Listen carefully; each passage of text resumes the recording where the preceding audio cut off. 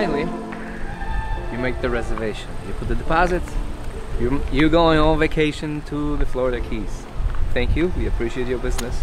But now, we want to give you a little tour, what to expect, and answer most common questions that we get. First question is, what time my trailer will be delivered? Trailer will be delivered between 12 and 3 p.m. Everything depends on the traffic, and everything depends how busy we are on that day. Most of the trailers are delivered around 1 o'clock, and this is the check-in time at most of the campgrounds. So most likely it will be there at 1 o'clock. When you arrive, let's see what's gonna happen next. Okay, so the keys are gonna be on the table for you. AC will be running. Now I'm gonna show you where is the switch for the lights. If you want to turn off the lights, the control panel is right here. So all you need to do is push right there, turn on. This is for the slide out, please do not touch it. Awning control button, please make sure you will close the awning if you are leaving the camper, or if you're staying overnight, you want to roll it back in because sometimes wind picks up during the night. So make sure it's rolled back in. It is very expensive to fix it, and it's very time consuming. It takes a long time to get the parts. Please roll it back in. It is a $2,000 charge if the awning will be broken. Now those little lights right here, you notice that when I switched off the lights over there, those did not turn off. There's a button right here in the center. You just push it, and that's where you turn off the other lights. The same thing on this side right here. Boom. It's right on the top, and that's how you can turn it off. Very important thing, there's a little switch right here. This is for the refrigerator. Some people take it as a light switch. This is not a light switch. Please leave it on and make sure it's always on, because this is the refrigerator switch. So if you're gonna shut it off, your fridge is gonna go down. Your food's gonna be spoiled. Pretty popular is clogging the toilet. So there is a very simple solution to that. So it's very simple fix. So before you call us, try to do it on your own, because it's the most common problem that the stuff, if you're not gonna flush it long enough, you need to give it a few seconds so it's gonna go down to the tank. It works a little bit different than residential toilet. But anyway, if you cannot, if you notice that it's getting stuck paper and stuff in there, what you need to do, you need to get the stick from the front of the trailer, from the storage compartment, and just push it through, and it's gonna be unclogged. And the stick you can find right here. Nice. So just take it, push it through, give it a few pokes, and then flush with the water. Give it a few pokes, and it will go down.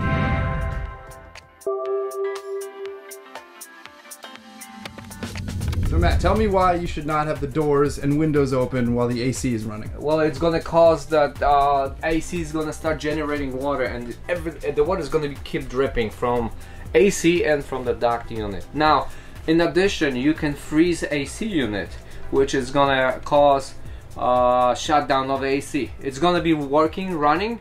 You're gonna hear that it's working, but it's not going to produce any cold air. It means the unit is frozen. In that case, we're going to show you. So here's the AC unit controller. What you want to do is you want to set it up on the mode where it's going to says auto, fan, freeze, and the temperature. I would recommend to keep it not lower than 70 to avoid a unit to be frozen. Frozen means it will not produce cold air, but the fan will be working. It means the AC is frozen. And how to unfroze it? Very simple.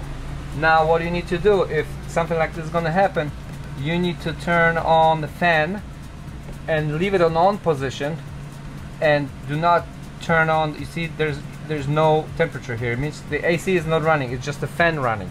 That's what it's going to help you to unfreeze the unit. If the unit is frozen, run it for about 20-30 minutes like this, and then you can turn on AC again, and it's gonna work. Got it.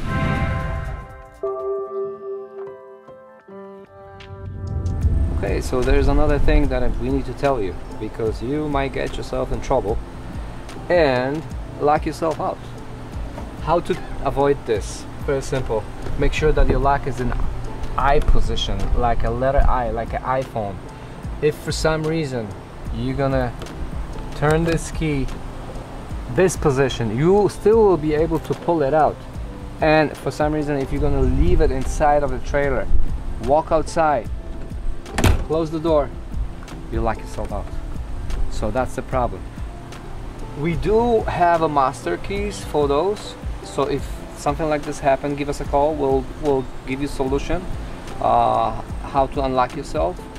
But please make sure that you lock always, use only top lock, because we do have a master keys only for top locks. We don't have a master keys for those. So with this lock you will not be able to lock yourself out, but if you will lock it and leave, let's say go to the town and you lose the key, we have to drill the whole lock and replace the whole lock. We only have a master keys for the top lock, so please always lock it on the top lock.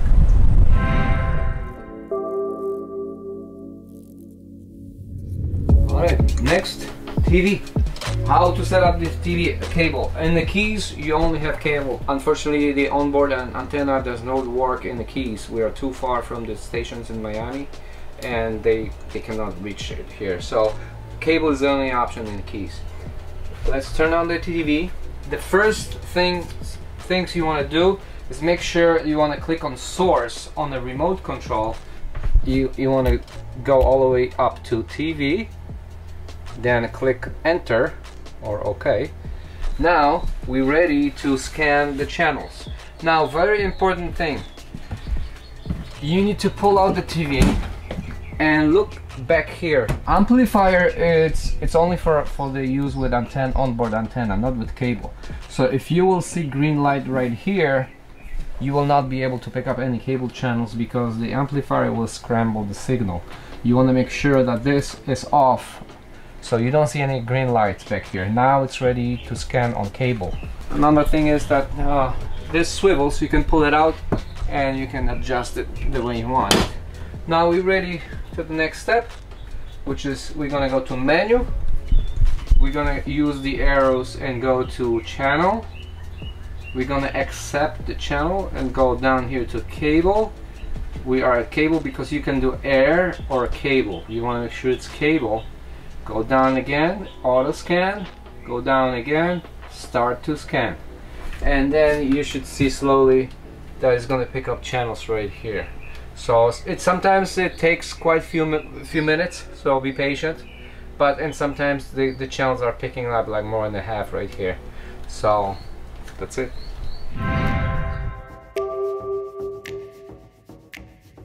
So right over here we have a radio, and you can connect Bluetooth.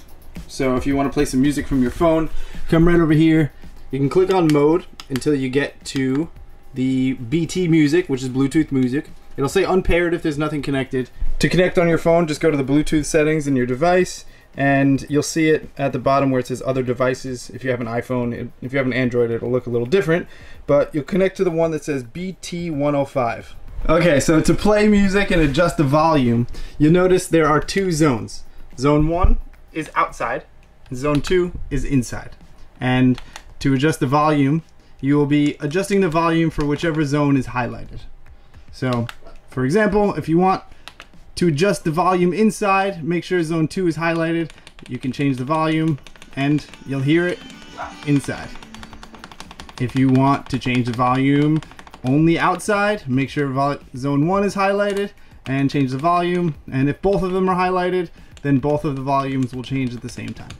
And if no zones are highlighted, then you won't be able to change the volume at all. So if you try changing the volume and it won't change, that's why. You need to highlight one of the zones, or both.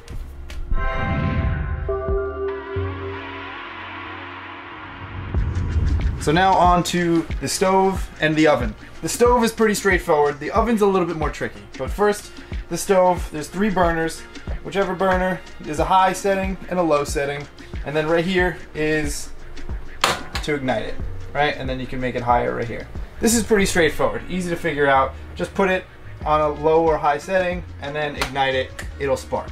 So right here is the oven dial. You'll notice when you turn it from off, first there is a little flame, and then there are the temperatures. In order to ignite it, there is a safety precaution that you need to push it in and hold it for about 30 seconds. And then after 30 seconds, you turn this to ignite it and it will light. And you can now raise and turn the dial and the oven will be lit. But for example, if you turn the oven off and you try to ignite it, you might see that flame, but if you don't hold it in for long enough and you try to spin it, then it will just turn right off.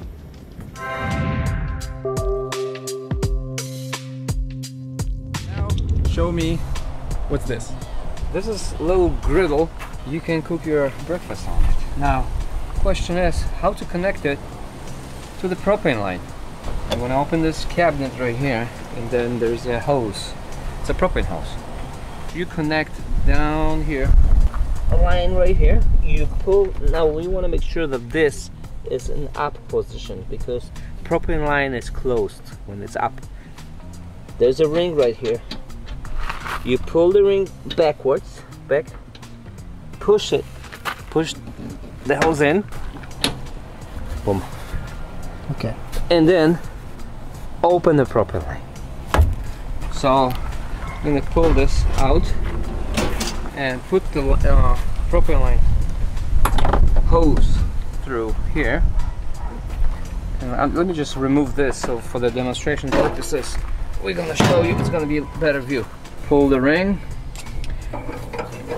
push this in, release the ring, boom, open the propane line.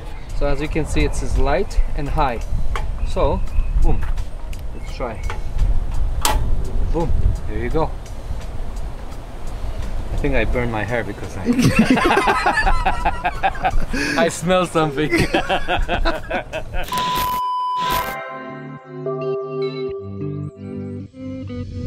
Alright, so another issue you might have, my experience is, in case if you're gonna run out of the propane, you're cooking something and you notice that the propane is out.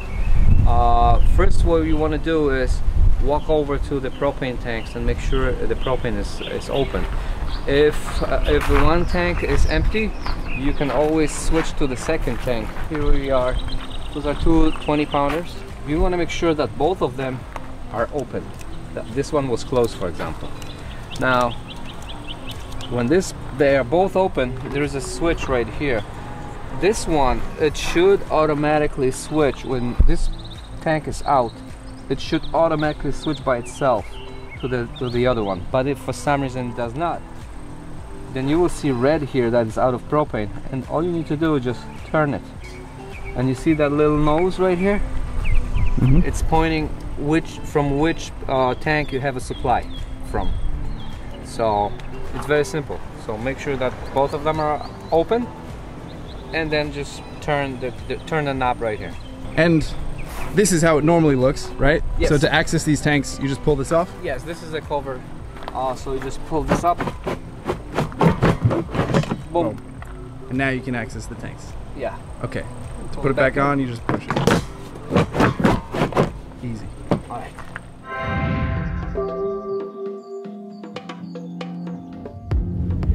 Fireplace. This is LED fireplace. It's also electric heater, so in those colder nights in January, overnight, you can use it as a heater. In order to turn this on, you gotta push this button to the right, the first button to the right, and now it's in on position. Now the second button is gonna be the lights. There are three different options. So you got red, you got blue, and you got blue and red. So this is just for the decoration purposes. The next one is low heat. You're gonna push it one more time, it's gonna be high. One more time, it's gonna be 0. So it's gonna be just as a decoration. The next one is the temperature. You can set up the temperature, desired temperature, 76, 78. The next one is the timer. That's the last button to the left. So it will shut off automatically. Now I set it up, I can feel the heat already. So you can switch it off by pushing the third one. when it says 0, 0. Cool. Or go with the temperature all the way down, it's going to go back to the 0 again.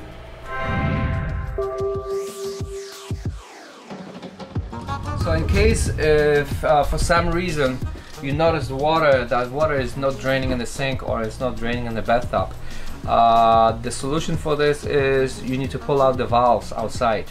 If for some reason they are not pulled out, we will show you how to do that. It's very simple. Okay, so you need to walk outside of the trailer, go back there, and then you're going to notice some trailers have a 2 connection, some trailers have 1. If you have 2, you need to look for both. Underneath of the trailer you will see a connection like this. This one actually have 1, so as you can see the valves are closed. That's why it will cause the water to not be drained in the sink or bathtub. So this one is for the toilet, pull it, and this one is for the bathroom and the kitchen. Just leave it open like this. That's it, problem solved.